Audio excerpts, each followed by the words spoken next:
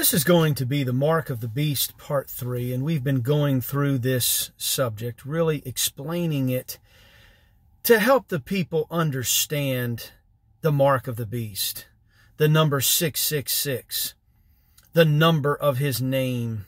And these things really are to be understood in a spiritual sense. It's not that they can't and won't be manifested in the literal physical world in some type of physical way, but really the true understanding of it is in the Spirit and how it applies to us spiritually. So we've been reading from the writings of J. Preston Eby as he has been explaining this spiritual mark of the beast, and also understanding, spiritually speaking, having our Father's name written in our foreheads. It really speaks of the difference between the carnal mind and the mind of Christ, the sin nature and the divine nature, mortality and immortality, and so on. So let's pick up where we left off, reading from the writings of J. Preston Eby, and he has been explaining this idea of buying and selling, that you can't buy, sell, or trade unless you have the mark of the beast. So let's see how to understand this spiritually speaking. There is a pattern in the book of Revelation that shows that the first use of a word establishes the use and meaning of that word throughout the book. In this case, the first use of the word buy is with a spiritual application. To buy and sell means naturally to engage in the ordinary pursuits of life and to exchange one item of value for another. If the purpose of the whole vision in the 13th chapter of the Revelation is spiritual, then applying this as a symbol on the spiritual plane reveals that those without the distinctive mark of the bestial system have no more recognized standing in the carnal church systems than men who are not allowed to buy or sell have in a community. If one in a particular business has his license revoked, he then has no authority to buy or sell in that industry. In like manner, if the church systems of man do not put their stamp of approval upon your life and ministry, you have no authority or standing to deal in spiritual things within their precincts. Thus, selling as a symbol spiritually indicates the dealing out of truth, the ministering of the things of the Spirit of God, while buying typifies the acceptance of truth, the receiving of the things of God, regardless of the personal cost.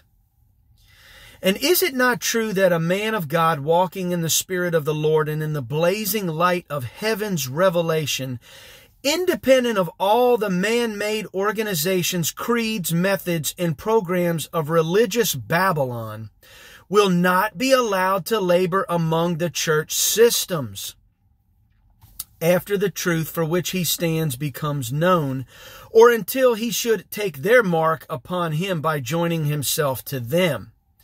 And if he holds meetings in the community, the members of the churches are often warned by their leaders against buying, receiving from this ministry because of his not having the mark or name of the beast. Their ministers are specially marked, for they come trained out of their theological seminaries with the stamp of their respective doctrine and traditions upon them, and a license from the sect to engage in its ministry. And those not thus marked or designated have no place among them.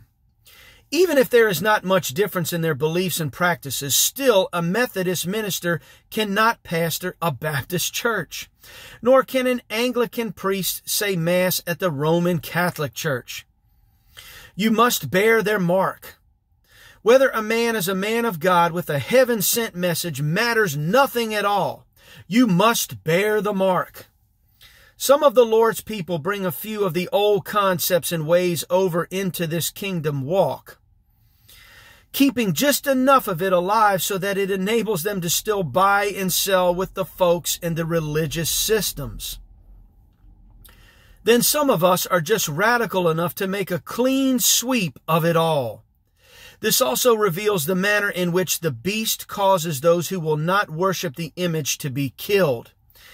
an analogous killing, namely an ecclesiastical cutting off, an excommunication or a repudiation, the absolute refusal to either buy or sell the things of God with you unless you take upon you their mark.